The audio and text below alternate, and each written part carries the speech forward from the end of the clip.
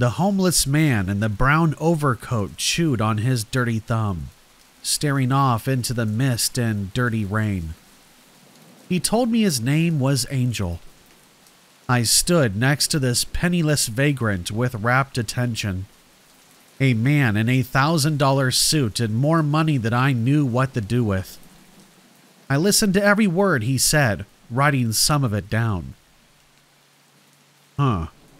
You have to understand, Angel said, his hazel eyes rolling wildly as he stared past me at things only he could see. NASA is run by the reptilian overlords. They are a demonic agency with the power to kill people. Anyone who has real, solid evidence that shows the moon landing was faked gets murdered or dies under suspicious circumstances. NASA even killed Michael Jackson, and do you know why? I shook my head, a notebook perched into one hand and a solid gold fountain pen in the other. Angel leaned in close, as if he was about to whisper a great secret. Because Michael Jackson's moonwalk became more famous than NASA's moonwalk. I looked up surprised. A thin smile placed across the corners of my lips. Angel's expression stayed grave. A fit of laughter ripped its way out of my stomach. "What? No way," I said, still chuckling loudly, but Angel only nodded firmly. NASA got jealous and decided that he had to go. They poisoned him, man. NASA has lots of hitmen on their payroll. They always get their target. I continued jotting down notes, trying to collect as much information as I could. NASA killed Michael Jackson because they were jealous his moonwalk was better than theirs? I quickly scrawled in cursive across the expensive white paper. If you had told me a few days ago that I would spend many hours of my time roving around while listening to crazy drunk addicts and rambling homeless people speaking about conspiracy theories, I would have laughed.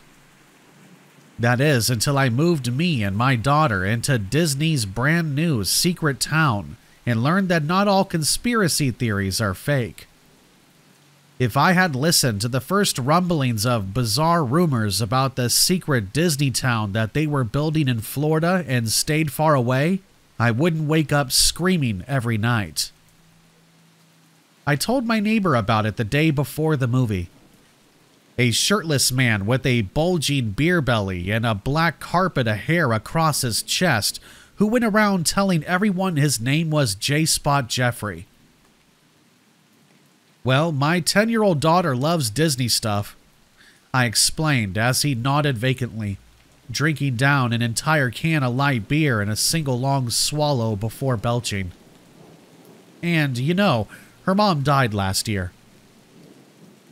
Oh, I was so sorry to hear about that, Jeffrey said, putting out a flat hand across the low metal fence slung across our yards and patting me hard on the shoulder. You never know when it's your time, eh? One day you could just be driving down the highway and... Yeah, it was horrible, I said, cutting him off. I remember the night I had gotten the call telling me a tractor trailer had hit my wife's car. When I saw pictures of the vehicle later, it looked like little more than a twisted framework of blackened steel. Everything around this house reminded me of her. It made my heart ache with regrets and loneliness. The town's not too far away, eh? You think I could come visit you once you get settled in? Jeffrey asked. I looked at him in surprise. Why would you want to do that? I asked. I've heard a lot of urban legends about Disney. Not just how Walt Disney's head is cryogenically frozen, but a lot of creepier rumors too. I'd just like to look around and see it. What do they call the new town? He asked. Storyland, I said. The town of Storyland. A few days later, My daughter Casey and I were driving down the private road towards Storyland. A metal gate finely embossed into silver images of Mickey Mouse and the Cinderella Castle loomed 20 feet in the air. A guard dressed in all black came out, taking my license and looking closely at it before allowing the gates to split open down the middle. Dozens of cameras peered down with their opaque, lidless eyes, seeing everything but understanding nothing. Every time our family visited Disney, I felt a sense of awe at seeing how much land they owned. Casey stared impassively out the window at the thick Florida swampland, her green eyes the color of ivy. She wrinkled her nose as a fetid, rank odor snuck in through the air conditioning and vents.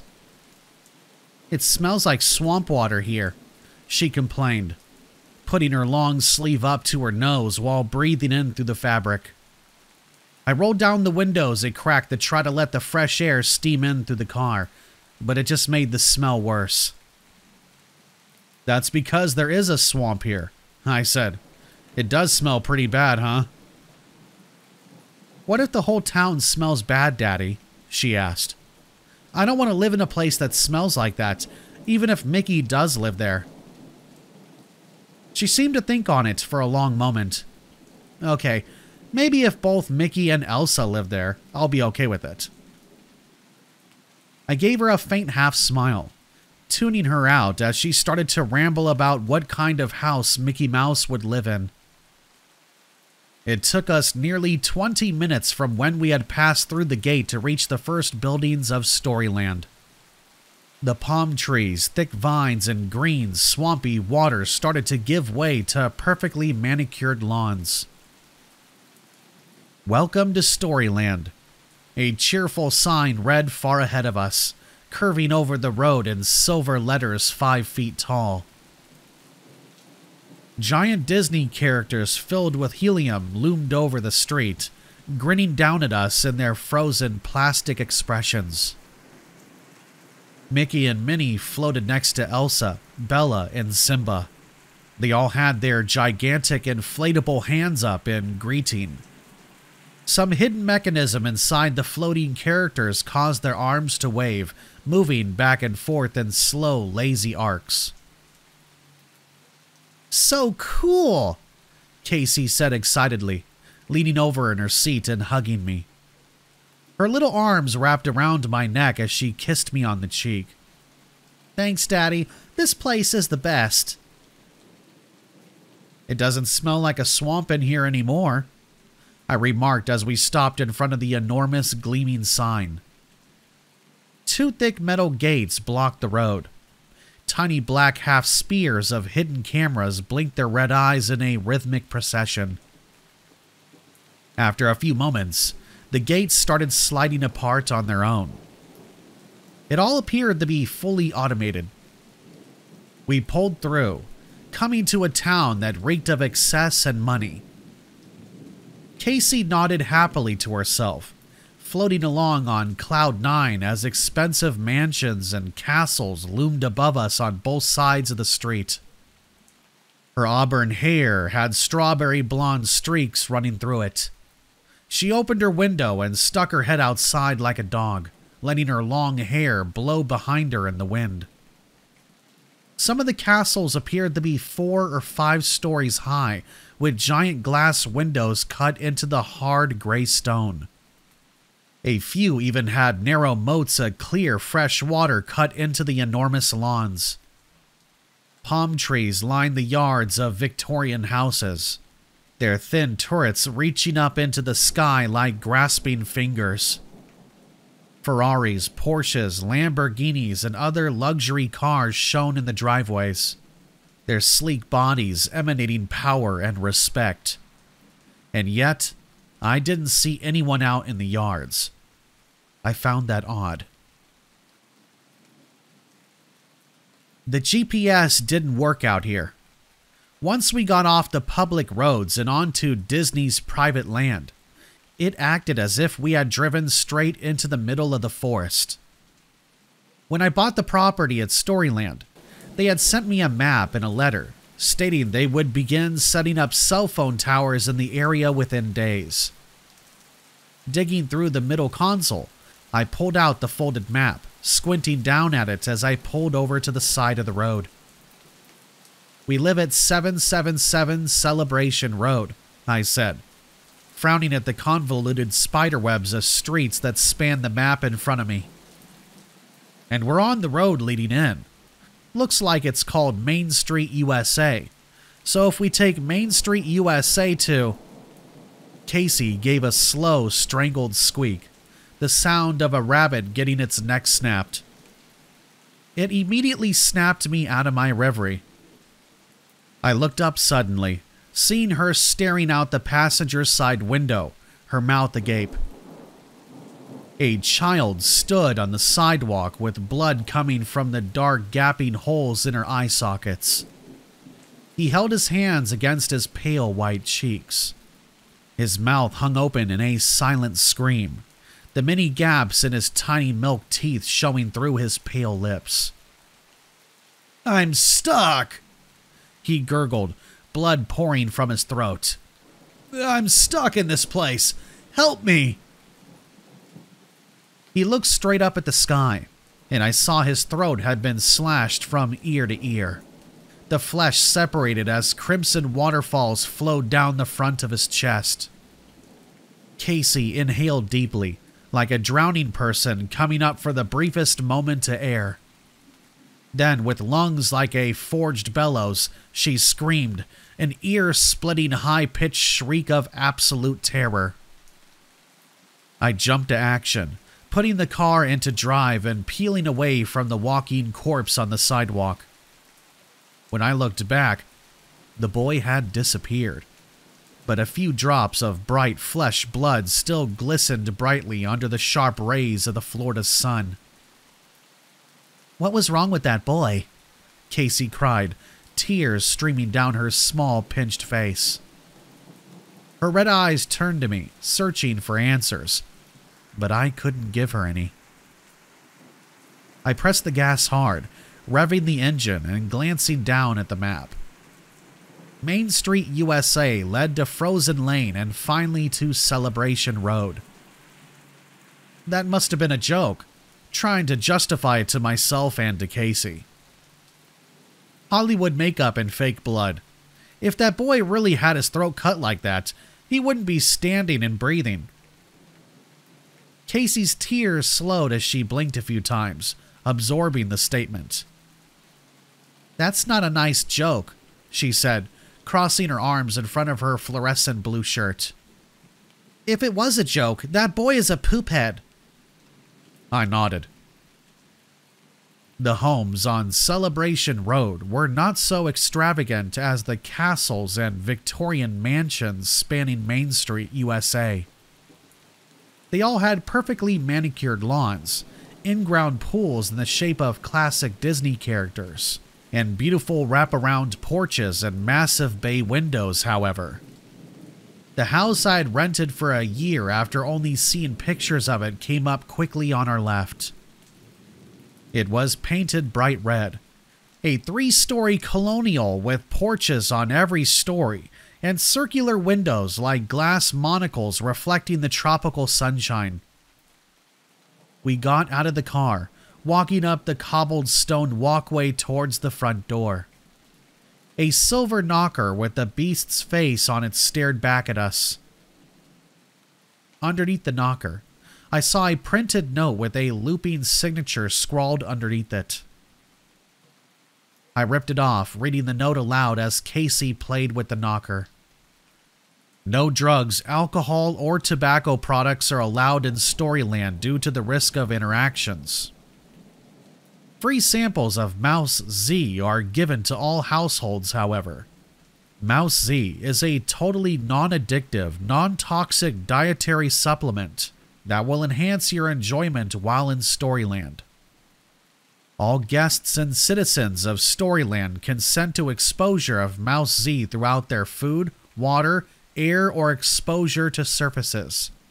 Enjoy your stay, and thanks again from the Disney Company."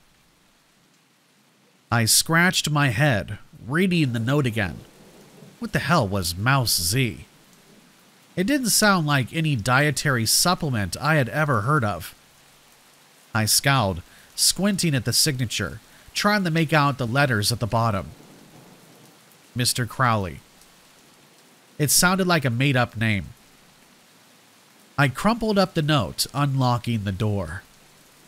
The cool, air-conditioned breeze blew past us with the smell of flowers and fresh paint. I saw vibrant plants scattered around the entrance room. Couches as white as virgin snow sat against the walls, each emblazoned with the black silhouette of the Cinderella castle and the Disney logo. A landline rang in the living room just as I had walked past. My heart jumped in my throat when the shrill ringing pierced the silence, but I quickly calmed down when I realized it was just the phone. "Hello?" I said as soon as I picked up the receiver. "This is the guard at the front gate. You have a visitor named Jeffrey Stein," the man said in a flat tone. I sighed, looking down at my watch. That was quick. Jeffrey must have been really hot to see this weird little town. "Yeah, send him through," I said, hanging up the phone. Casey had gone ahead into the kitchen, and I quickly followed behind her. "I'm so thirsty," I said, cutting through the living room with its enormous flat-screen TV and comfortable sectionals. The kitchen had all brand new appliances, and the fridge was stocked with food, soda, juices, and milk. I grabbed 2 Sprites, giving one to Casey, who opened it gratefully. I cracked mine open and chugged it all in a few huge gulps. It tasted slightly strange, almost like the bitter aftertaste of caffeine. Casey wrinkled her tiny button nose. "This soda tastes old," she complained. I tried looking at the expiration date, but everything suddenly seemed blurry. I blinked quickly, my eyes teared up. I felt very weird, dissociated and floating. The world flickered like a shimmering mirage. The dull colors and faded texture of reality throbbed like the cobwebs of a nightmarish fever dream. My vision started to ripple and morph within seconds. I looked down at Casey, but where my daughter had been standing, I now saw a nightmarish creature with giant glassy black eyes. I stepped back, crying out. "What's wrong, Daddy?" The demonic figure hissed in a deep, gurgling voice. With red skin stretching thin over its bony head and black talons on its hands, it looked like it stepped straight out of hell. It opened its mouth, revealing needle-sharp teeth growing out of its oozing gums like hundreds of tumors.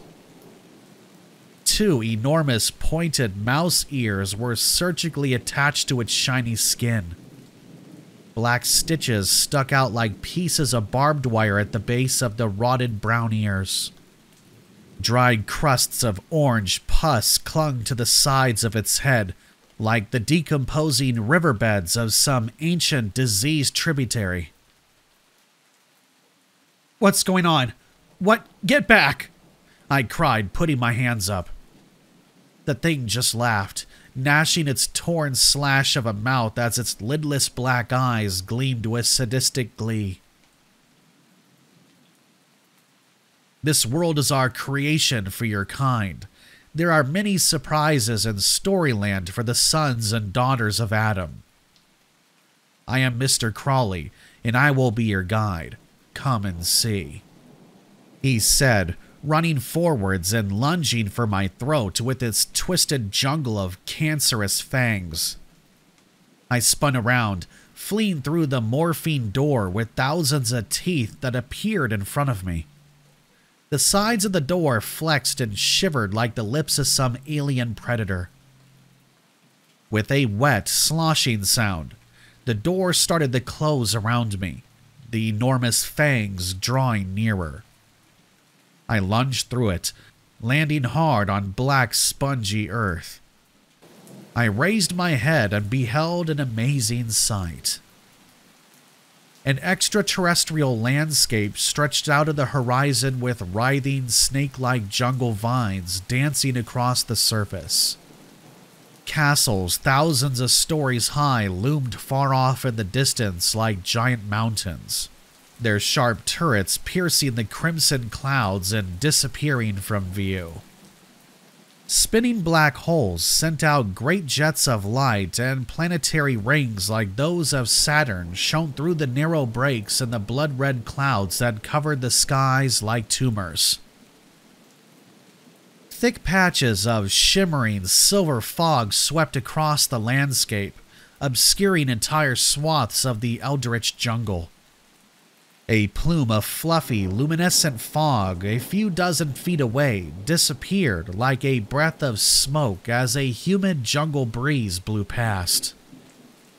The insane creature with the mouse ears surgically attached to its demonic naked body stood in the midst of it, his black eyes glittering with insanity as he stared straight at me.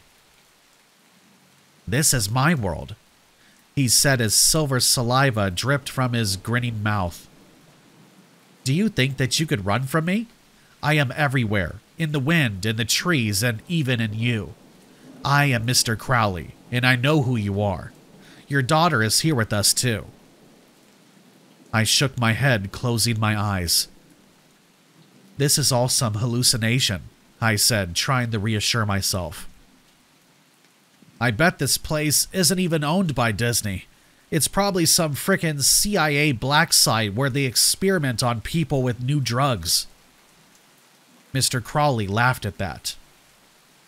"This world is the rock which the builders rejected, which had become the cornerstone of all things. We have made it so. You will not leave until we allow it.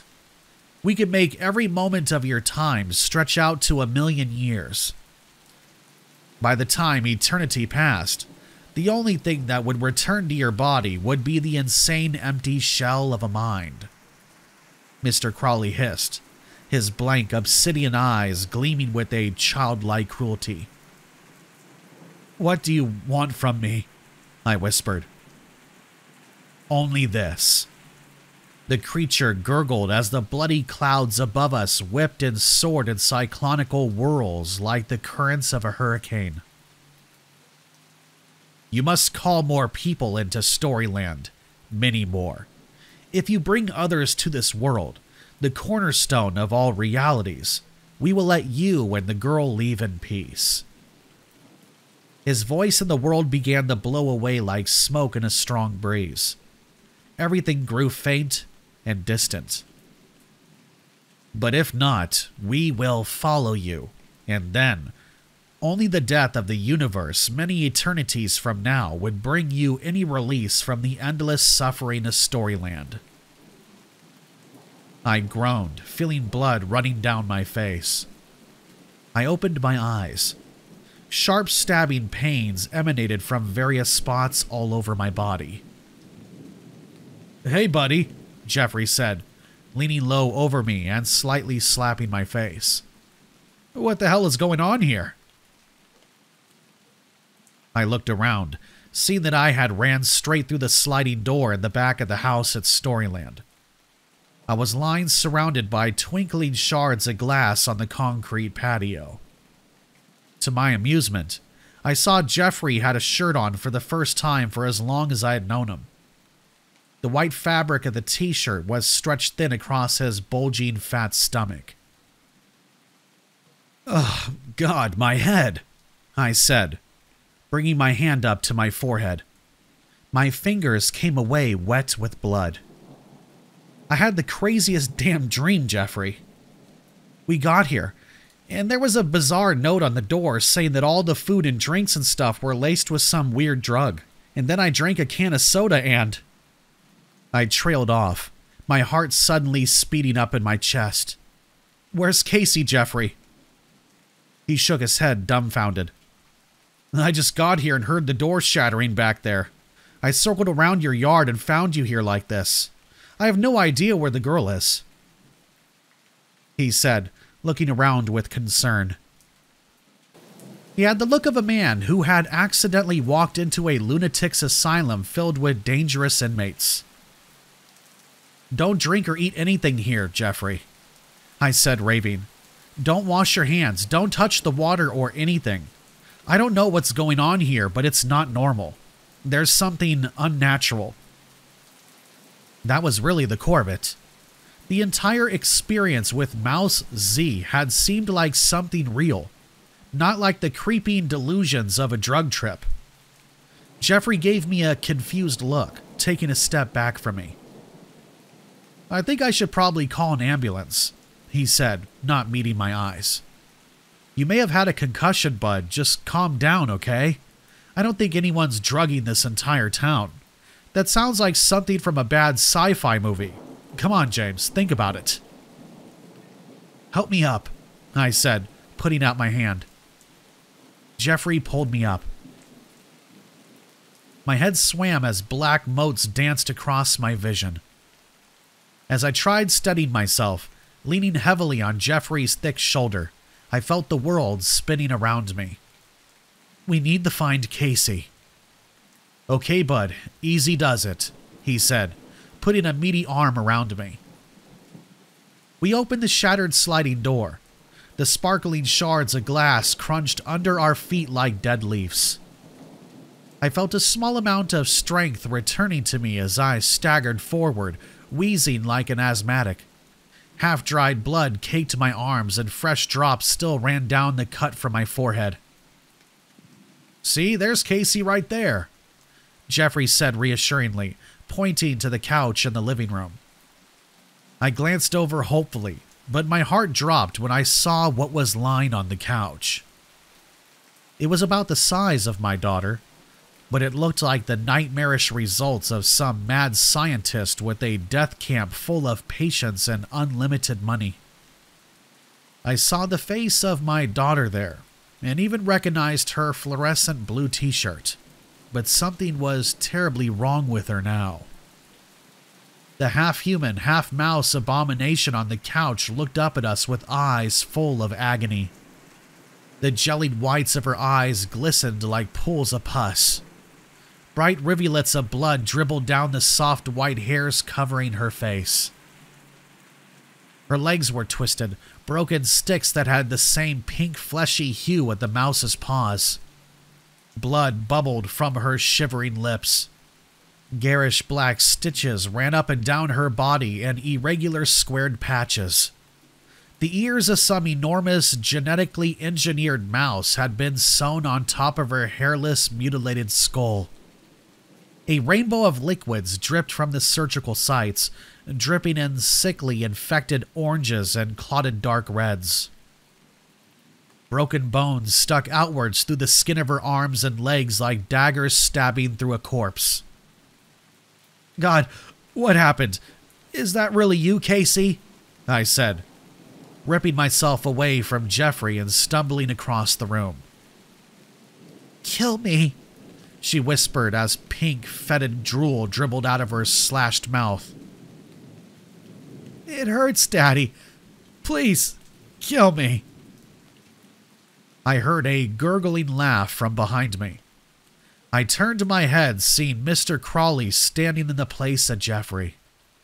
Behind him, the red sky of that other world shone through the shattering sliding door into our house at Storyland. "Do you think you could escape that easily? If you do not bring me new tributes, I will draw every drop of agony from you and your daughter that the human mind can experiment. I will draw every drop of agony from you and your daughter that the human mind can experience. And when you are destroyed, trembling, insane wretches, only then will I allow you to die, slowly and painfully. So do you agree to the terms? Will you bring us new tributes?" "Never. I'd rather die than bring other people into this nightmare." The twisted body of Casey on the couch continued gurgling and spitting up frothy blood. Mr. Crowley's face changed into an expression of pleasure at the challenge. "We do love a fighter here at Storyland," he said, grinning widely, showing off the hundreds of needle-like fangs that poked out of his mouth like the quills of a porcupine. He snapped his long, tapered fingers together. His talons flashed and threw off sparks of white light. The red alien sky behind Mr. Crowley seemed to swirl and bubble faster. "Perhaps some of our pets here can help you change your mind." His black, lidless eyes spun in their sockets as he glanced back through the shattered door into the alien jungles beyond. I watched in horror as two creatures from a nightmare came loping out of the thick vines and dancing brush. "This is the Beast and Simba," Mr. Crowley said, his shrill laughter ripping through the air like the rending of metal. And I saw in front a half-human, half-animal combination with long flowing black hair all over its body. Its powerful leg and arm muscles pistoned like machines as they loped gracefully through the door. Its eyes gleamed pure white like spoiled milk. It gnashed its massive jaws together, sending out long streams of drool that flung out behind it. Next to the beast, a hairless lion with surgical marks all over its body limped quickly forward. It had an extra eye surgically inserted into its forehead, and each of its legs had extra paws sewn on its back. The lion's 3 eyes glistened with bloodlust and hunger. Their heavy bodies shook the floor as they sped towards me and my daughter. I turned to the mutilated body of Casey on the couch. She had seen death coming towards her in this new hellish form, and now fell with a thud to the ground in the attempt to escape it. She tried crawling away. I ran towards her as a heavy weight came down on my back. I spun around to see the mouth of the lion opening inches away from my face. A deep throaty growl emanated from its chest. It brought its paws down onto my chest, and I felt my ribs snap like twigs. They shattered with the sound like ice cracking. Behind me, Casey gave a strangled shriek of agony as the beast tore into her with its powerful jaws. The sounds of our screams echoed across the room. I felt my vocal cords tear as blood spurted from my mouth. The pain seemed to go on and on as the jaws came down again and again, ripping off pieces of my body. Eventually, once I was nearly dead, Mr. Crowley came over, peering down at me with his glistening beetle eyes.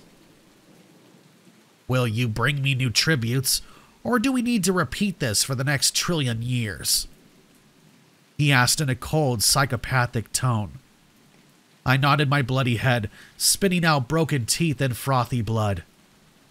"Oh, do it!" I groaned weakly, feeling most of the bones in my body shattered. Every breath felt like I was inhaling acid. I looked down, seeing parts of my arms and legs torn off. My intestines peeking through the torn mass of flesh around my stomach like a coiled snake looking out of its den. Mr. Crowley grinned, nodding to the animals. The lion knelt down, and with a powerful crunch of its jaws, it ripped my throat out. The world quickly went black as endless pain reverberated through my consciousness and cold death overtook me. Slowly, languidly, I opened my eyes and found myself on the kitchen floor. Casey was lying next to me, her pupils dilated and mouth open. Drool puddled on the linoleum beneath her catatonic face. "Casey?" I said weakly, pushing myself up. My entire body felt sore, as if I had felt reflections of that new death sensation that had just ripped across my mind like moments earlier. I wanted to grab Casey and get out of there, but I couldn't trust my own mind anymore. I knew that if I didn't do what Mr. Crowley wanted, I would keep getting stuck in this nightmarish world. It was like an eternity of false awakenings, a type of hell I had never imagined in my wildest nightmare. I don't know if this one would prove to be the same. Without hesitation, I picked up my uncautious daughter and brought her to the car. Jeffrey pulled up with his middle-aged girlfriend moments later. They gawked at us with open mouths. "Hey, just go inside and get some drinks," I yelled at them. "I just have to go up to the gatehouse for a few minutes. Have a seat, look around, make yourselves comfortable." Jeffrey nodded and gave me a thumbs up. I peeled out of there. Casey awoke as we drove the long trek back towards the guardhouse. Once we were a few minutes away, my cell phone started ringing again, and I realized I had service. I pulled up slowly to the metal gate, looking out at the guard in his sleek uniform. He peeked out through the guardhouse, but the shape didn't look human. With a sinking feeling in the pit of my stomach, I glimpsed a dark silhouette with mouse ears and black eyes.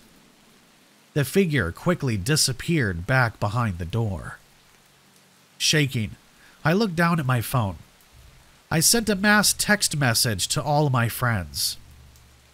"I just rented a house in an exclusive Disney town. My address is at 777 Celebration Road, Storyland. Unlimited free drinks and food here. Feel free to let yourselves in and stay as long as you want. Make yourselves at home and explore the town. I will not be at the house, however. Just tell the guard that you know me." As soon as I pressed send, the gate started to swing to the side, and I left that den of horrors. I glanced back and saw two obsidian eyes and the grinning slash of a mouth peering out at the guardhouse. I shuddered. I finished telling my story to Angel, who nodded unsurprised. The homeless lunatic knew all about conspiracy theories. He had told me about Walt Disney's frozen head, the ghosts at Disney, and all the suspicious deaths covered up there. "I'm not surprised that they're working with the CIA now and some weird mind-control drug," Angel said, his eyes gleaming darkly in the streetlights. "It is, after all, their world." I backed up, a cold shiver running through my spine as those words rang out around me again. They were words I hadn't heard since the horrors of Storyland. In the darkness of the alleyway, I thought I saw the silhouette of mouse ears on Angel's head and teeth growing out of his gums like tumors. I blinked, and he was just a normal vagrant again. "I hope this isn't the world of Storyland," I said, a sense of desperation clenching my heart. Sometimes I wonder if I ever left it. I wonder if Casey and I are still there, waiting for the next round of torture. Angel only grinned, his lips spreading wide. And in the shadows of the alley, his teeth jutted out like hundreds of needles.